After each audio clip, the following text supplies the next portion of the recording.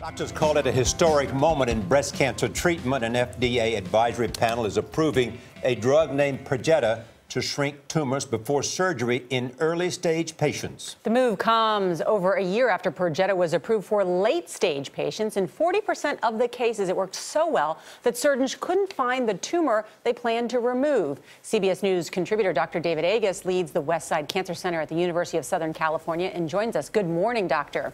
Good morning, Nora and Charlie. I know that you have been one of the first cancer doctors to use this drug. Why do you think it is so promising? Well, it's an exciting drug because it targets a particular pathway in the cancer, an on switch, if you will. And about 15,000 women a year have this very aggressive cancer with the on switch, and it turns it off. So targeted therapy generally is less toxic and really can have a major impact on the cancer, as we see with this study. I mean, go ahead. Oh, it's amazing to me. You got 40% of people scheduled for surgery had the tumor reduced by the time of surgery.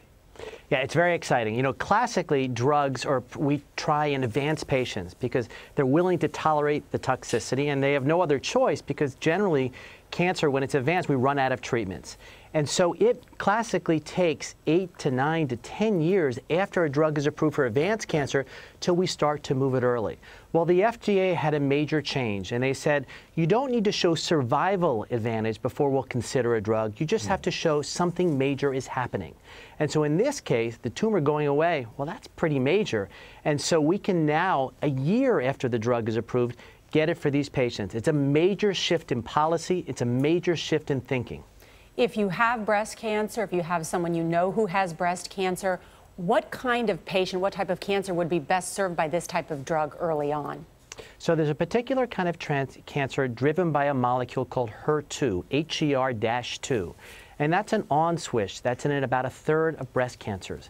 And when it's there, it's classically very aggressive, and these tumors cause major problems. And so we used to do the surgery and then treat, wait for it to come back and treat. And cancer is a disease that every time you treat, it gets more aggressive. One of the few diseases that does so. So the argument is let's switch and treat early because hopefully then we can make a major impact on this disease. Do you think there are other and this is a quick answer, there are other drugs like this in the pipeline that will really be groundbreaking in the treatment of cancer? Oh, there are. And I think that's the exciting thing is that whether it be breast cancer or others, there are a number of drugs now being moved early. And this will be a major change in how we treat this deadly disease. All right, Dr. David Agus, good to see you. Important information. Thank you so much. Thank you, guys.